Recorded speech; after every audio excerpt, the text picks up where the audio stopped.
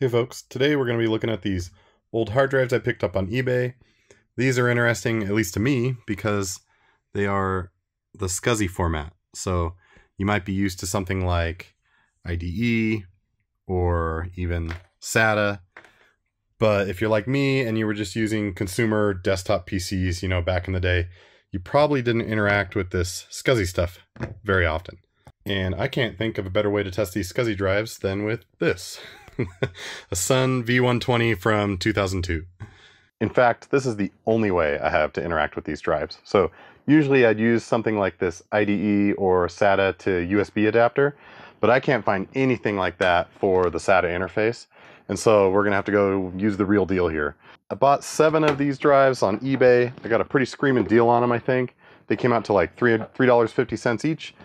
They're untested, of course. The seller, judging by the way the seller packed them, I'd say they're definitely untested. I don't even think they knew what these things were. But this V120 also came with a Sun-branded SCSI drive that I haven't tested yet. So what we're going to do first is get this in there. It's got its tray on and everything.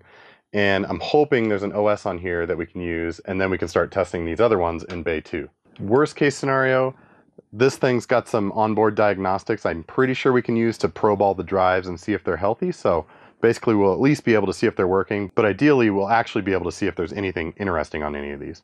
So let's get into it.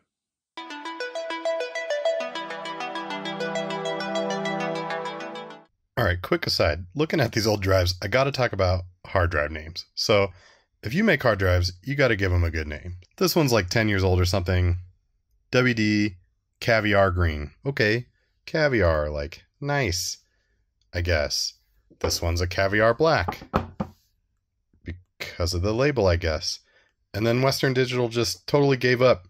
This one's from a couple years ago. This one's a WD Blue, as in the color blue.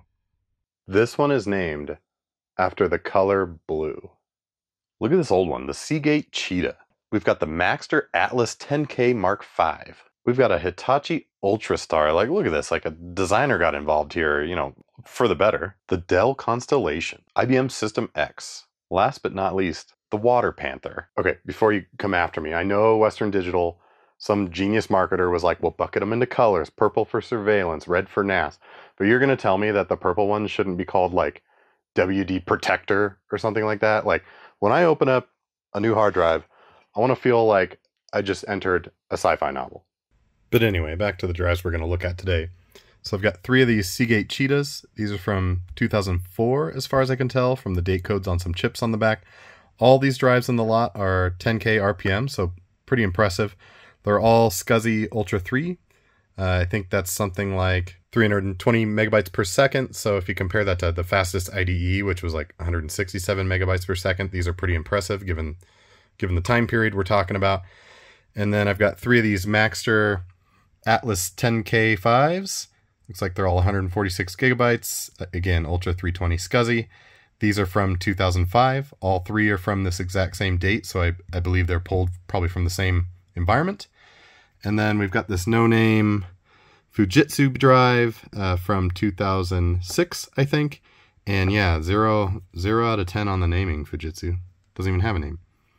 And then, of course, we've got this Sun-branded SCSI drive from 2005, also 10,000 RPM. It's a 72 gig model. This came with the V120. So the first thing we're going to do is slide that into slot 1. Hopefully we have an OS running there. And then we can one by one go through these and get them in slot 2 because it's hot swappable and it'll be fast that way. And we'll see what we've got. Interesting note about these drive trays. Here's a Sunfire X2200 from 2006. So 4 years older than that other one. And does that look familiar to you? I'd say they're identical, except that the V120 requires this bottom plate and a little bit of a design flaw, as you can see from the damage. Again, that Sun attention to hardware detail, got all of that. So yeah, I'm gonna pull one of these out to use for the second bay because I don't have another one for the V120. Back at the V120 here. So this is the drive caddy that goes with this guy, and you can see it's all scraped up. It's meant to slide in here on these fins, and clearly they scraped the crap out of this metal. Not that you'd really be pulling drives very often, I would hope, but yeah, that's kind of a bummer that happens. And here's that other drive bay from the newer machine I was talking about. It fits. I think it'll work, except that it won't have a metal plate on the bottom protecting it from these. So yeah, we'll see. We'll get this first drive in, see how things are going. I might just throw some tape on here so that I can use this one and leave the primary drive in, assuming it works and it's useful. All right, got some electrical tape on that bay, because if a drive is in one of these trays from the other machine, it doesn't have any protection down here, and I want to make sure none of the electronics are scraping against those fins. All right, here's our setup. Got that Sun drive in bay 1. They sit sort of recessed because the front bezel covers them entirely. And then I've got this special cable, not a little bit of a improvement from my homebrewed one earlier. So this is a Cisco secure console cable. They're pretty typical in the industry, especially back then. And it converts this DB9 over to an RJ45. So on the back of this Sun V120, there's a special LOM port, and it happens to be an RJ45 connector, but it communicates over serial. Even without a hard drive, we'll host something called the LOM, or lights off management, which will let us interact with it. So we got our hard drives over here ready to party. We're going to go through those one by one. We'll get the serial cable plugged in to the test unit, recording the screen so you guys can actually see what's going on, and let's fire her up. All right, here we go. And the LOM is happy. I think we can do something called probe SCSI. Oh no, that's not good. All right, we're going to go for broke. I think I misunderstood some documentation. Let's turn this thing on.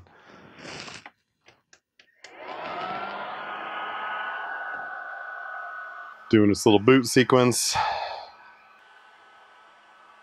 Ooh, it sees the disk. Let's see. Yeah, it has a copy of Solaris from 2008 on it. I think that's Solaris 10, 510. Okay, the trick will be, can we log in? Don't know what that means. That seems bad. Ooh, it doesn't like what's going on that disk. It wants us to run some disk repair stuff. All right, I'm going to go do a little Googling and see what I can do about this. Okay, I've pulled the disk. I'm going to try to get it just to go to the LOM prompt and not boot, and then see if I can get it to boot to what's called an OK prompt. Okay, we're at an OK prompt. So we should have something called probe SCSI. We do. Let's throw this back in there. Try probe SCSI now. Haha, look at that. It knows about it. This is cool. Okay, let's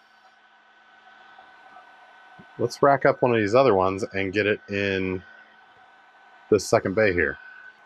All right, we're going to start with this Fujitsu drive since he was the odd man out.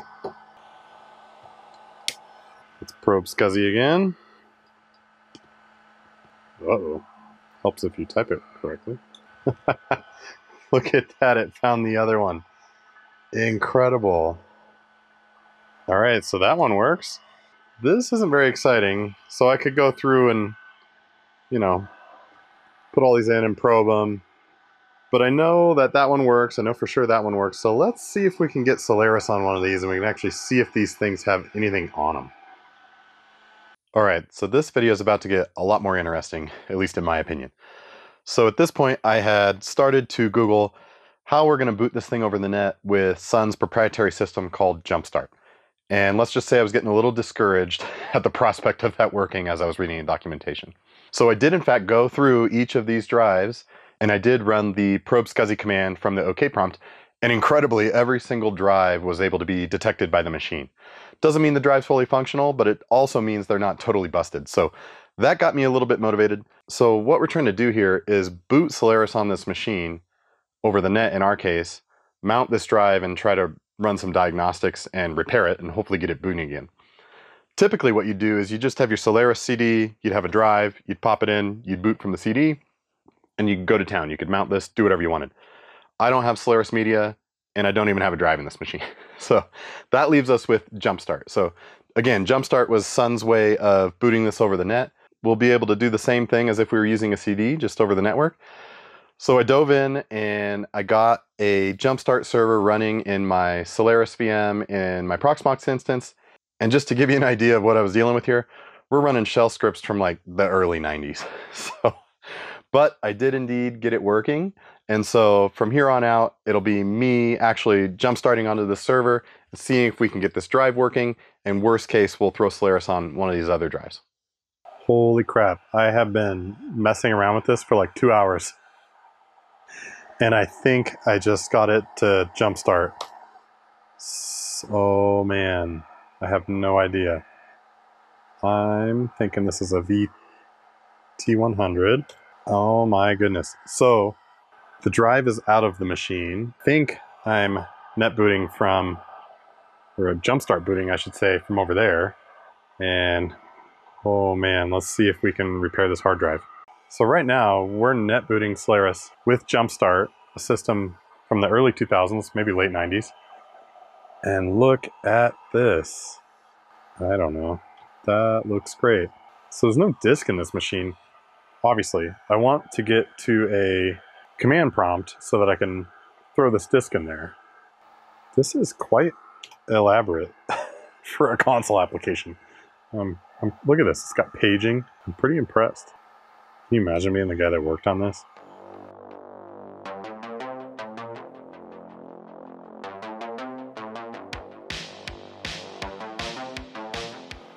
Yeah, okay, it's complaining about disks. So we've dropped into a command prompt and it can't find any disks.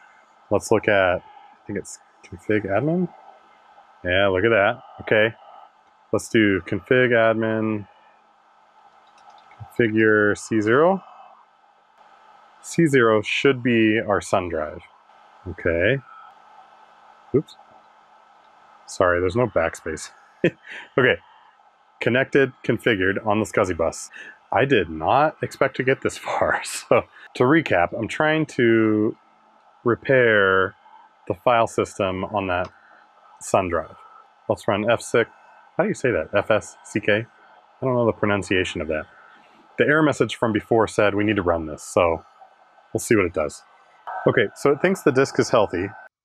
All right, long story short, I think the Sun drive was part of a series of drives that were replicating to each other. And I just have one of them, which does make sense that it was probably in slot 2. I only got the one in slot 1. It does have Solaris on it, but it was complaining about I need to run SF check, did that, everything was fine. And it's also complaining about insufficient metadata database devices located. I don't know really how to fix that, so I'm not going to wipe him yet. In case anyone out there knows, comment below. I'll put the errors on the screen here in particular. Can I save this drive with just this one? I'd love to save this install, so I'm not going to mess with that. We're going to sacrifice this Fujitsu drive and throw him in there and see if we can't jumpstart Solaris onto it, you know, just for fun. All right, so same story as before. We got this thing net booting and got to the point where it couldn't recognize the hard drive. No surprise there. Solaris is super particular about the format it wants these drives to be in, and a lot of the times the installer will just choke and act like it can't find drives until you format them manually yourself. So that's what I'm going to do here, and I'll be back when this guy's done.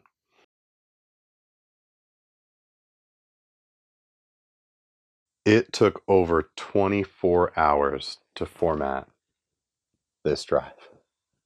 That Fujitsu drive in there. I should say it took about 2 hours to format it and another 20 plus to verify it. So yeah, I think that's a lot larger than what the software on here was designed for. And just as a side note, this thing pumps out 80 dBs of sound when you're standing next to it and it's running. So it was like that for over a day in here. So I couldn't really be in here. I think 70 is what starts to damage your hearing. So anyway, we're gonna pop this guy back on, get it net booting from the JumpStart server again, and we should be able to install Solaris on that drive, our ultimate goal here. All right, so here we go. This thing has power, and we're at the LOM prompt here. And I'll give you guys kind of the whirlwind tour of how this works. If you're interested in a more detailed JumpStart video, let me know. So I'm going to switch over to the screen recording and let's hop in. Instead of a BIOS like an x86 system, these Sunfire Sparks had something proprietary called the Open Boot PROM. And the way you get to that is you tell the LOM to boot forth. And I think it was called forth because it was written in the Forth programming language. So this is going to tell it, boot to the Open Boot PROM, which is also known as the OK prompt, instead of trying to boot to the drive, because we know there's nothing on that. So then we'll power her on. All right, so here we are at the OK prompt, otherwise known as the Open Boot PROM prompt. And now we can tell it to boot over the net. So let's say boot net install. All right, and then if you hit this, there was a forum post from 2009 from a user named Incredible, and this is what you do. You of course say set defaults, and then reset all. And what do you know? This thing is net booting from our JumpStart server. So obviously it doesn't understand the boot drive, so it's skipping to the net. And I am going to time-lapse this, and we'll come back with hopefully an install of Solaris.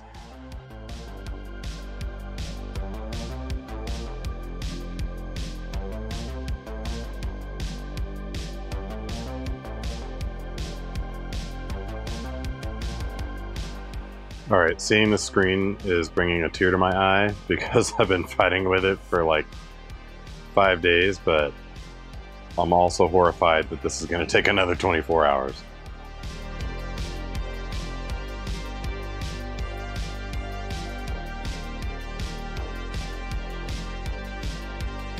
I just got to say, this serial console progress bar thing is so awesome.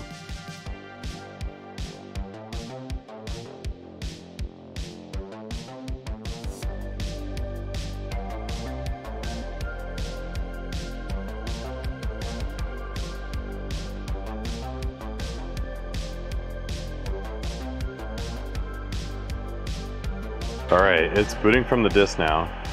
Solaris is so different from Linux and anything else I'm used to. I don't know what loading SMF5 service descriptions, 175 of them anyway, probably all the services it has to run. Yeah, it's booting from the disk. This is not over the network. You can see that it found the hostname v120 that I configured on the JumpStart server, not on this machine. It picked that up from the install settings. Let's see how it does. Okay, we're about to log in. Yes, we did it. We have installed Solaris over the net onto this machine. Yes, we have done it. We have installed Solaris over the network onto this 17-year-old hard drive, which is sitting inside this 21-year-old Sunfire. And I couldn't be happier. All right. Huge milestone for the channel. We have Solaris running on a physical hard drive on an actual Sunfire. Only took me a month and a half. I've teased it before and I'm going to tease it again. I've got these Sunray 2s, these thin client things that need software running on a Solaris server. I've also got a pack of these smart cards, which theoretically you can slide in. You log in right away, your session's on the server, you pull it out, you go to your other workstation, pop it in, and you're in business. So, very excited. That sounds like it's going to be a total nightmare to set up as far as I can tell, but it's going to be very cool if I can get it to work. So, I'm also the proud owner of no less than 8 SCSI drives from the early to mid 2000s. So I wanted to see what was on these drives. We know there's a Solaris install on this, so please, if you know anything about resolving that issue, let me know. We sacrificed one, so this guy got formatted no less than 24 hours later. I've got the other 6. I want to know what's on them too. I need to do some research to figure out how I can mount and look at those with Solaris, or maybe there's other options. Maybe I need to get a PCI card or something for another machine to be able to probe and take a look at those in Linux. Not sure, open to ideas there, but they all appear to work. The machine can find them all. Pro tip, put a sticky note whenever you're testing stuff, because I might not look at these for another 5 years. And it's good to know that in June 2023, Probe SCSI worked on this Maxter drive. But anyway, I know this was a little bit of a ramble, and we started looking at hard drives, then we went to JumpStart for Spark systems, but hopefully you had fun following along. And as always, I'll see you in the next one.